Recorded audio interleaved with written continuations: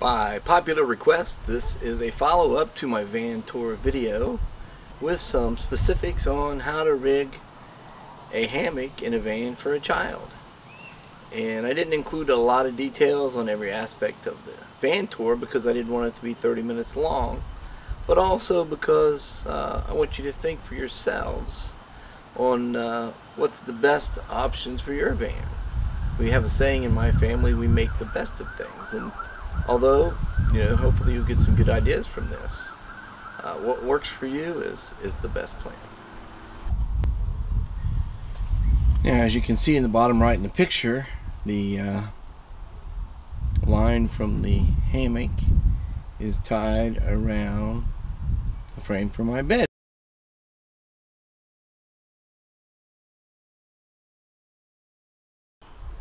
And as you can see, it goes from there, it goes up and it goes through the rear passenger grab handle.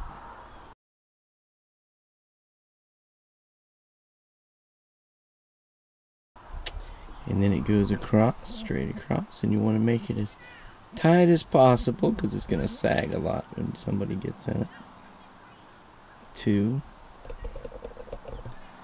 the driver's side grab handle.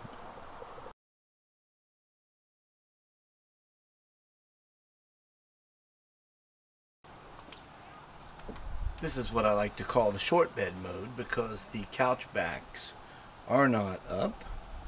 However, it's not full length. It's 54 inches, which is great for a child to take a nap. And the important thing is it doesn't require you to remove the seat. And so we've got the seat down for this example of how to rig a hammock in a van.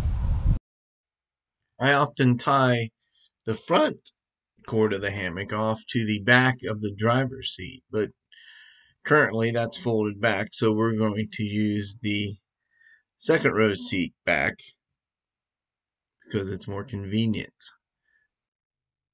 In the Honda Odyssey, there's a handle in the back door, so you can tie off to that. You just have to make that tie first, close the door, and then do your front tie off.